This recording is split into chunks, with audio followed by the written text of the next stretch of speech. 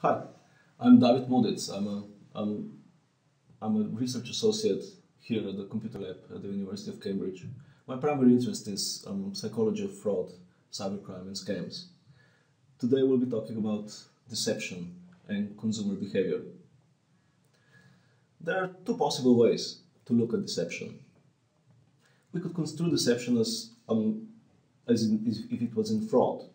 So falling for a scam would then be an error in judgment, as a break in rational choice theory. Or we could see fraud as an illegitimate marketing offer, which would mean that the marketing rules apply, only the end product is illegal. The other way to look at the deception would be to construe it as manipulation. That is, basically we deceive to get people to comply with our requests.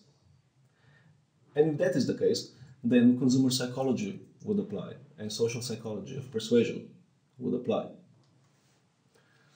Okay, deception is fraud. Well, falling for a scam is not rational. Many scams are transparent on purpose, to catch only the very naive. Researchers will tell you that that saves on effort for scammers. And falling for a scam is not about intelligence, as then better educated or older people would just never fall for scams. And our research shows that this is simply not true. However, there still are some psychological mechanisms that were actually designed to modify our behavior. And these mechanisms elicit compliance, regardless of the motivation behind them. So either for fraud or something else. So let's make a clear distinction here. There are two concepts that work in this particular field. First is motivation. So the motivation for an action is not the same as the persuasive techniques that are used. In our context, the motivation could be to defraud someone, or to exploit someone's emotions, or to sell a product, to get votes, to get someone to install security updates on their computer, to get someone to avoid visiting a phishing site. So the actors are usually different, but the end product is just the same. Regardless of intent, the mechanisms just work. The government agencies, the scammers, the politicians, and the security experts are free to use the same persuasive techniques that have been distilled over hundreds of years. And many of them do in fact use them. Here are just a few examples of persuasive techniques that have been empirically proven to work for good and bad guys alike. Self-control. The inability to control oneself leads to impulsive purchases, to responding to scammers, to engaging in risky behaviors, to ignoring security advice, and many other things. Lack of premeditation.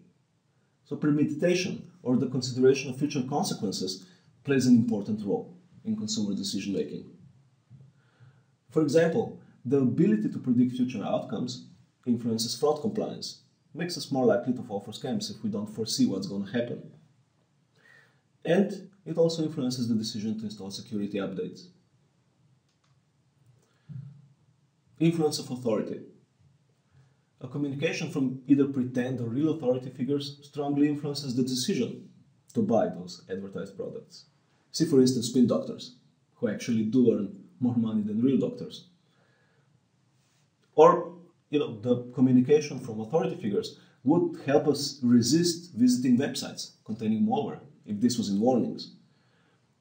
They would make us vote for a specific politician, and authority figures would make us more likely to fall for scams. Need for consistency.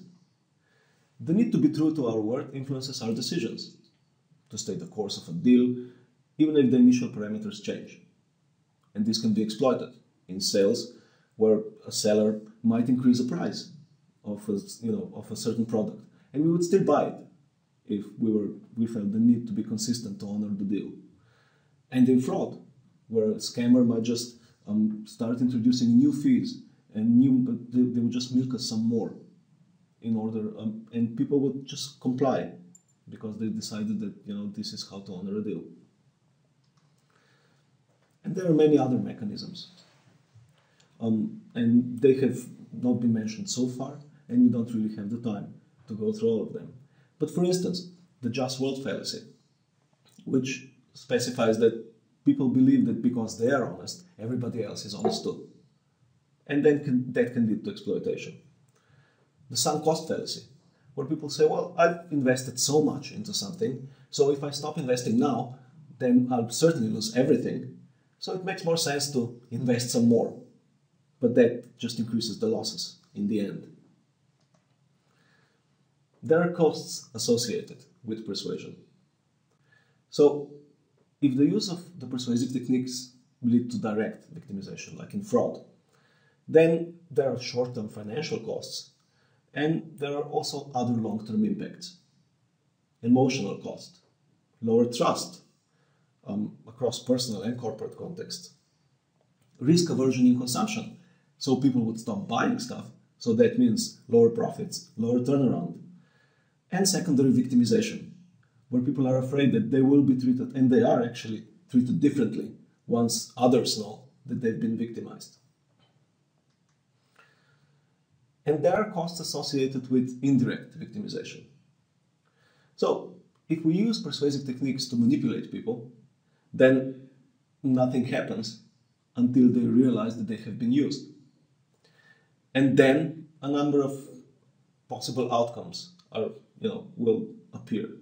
So there will be an increased resistance to all requests perceived to be in the same context.